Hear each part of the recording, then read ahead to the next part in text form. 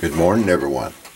I've had this package for a few days. Excuse me, I'm not talking real loud because it's early Tuesday morning. Don't want to wake my bride up. But I received this the other day, and to be honest with you, I forgot about it until I seen Magnum's video.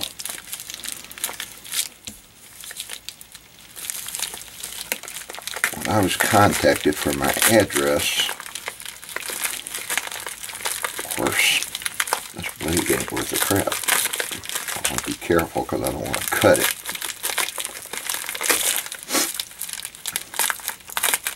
This is from two sweet young ladies, Faith and Jenna, the CollierGunGirls.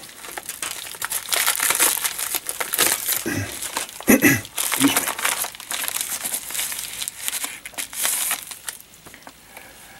And it's Journal of the Texas State Rifle Association, and they made the cover. Autographed by Faith and Jenna.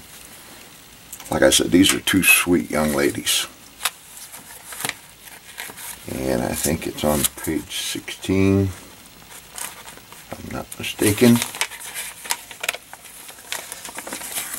The article, Girl Power.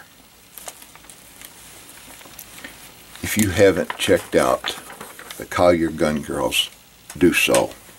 Like I said, these are two sweet young ladies.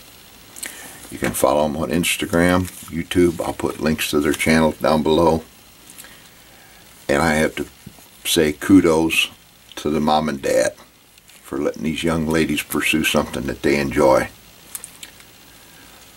So if you enjoy shooting, especially young people like I do, young people and ladies, and these have both, two young ladies plus young people. I just love to see those two groups of people shooting.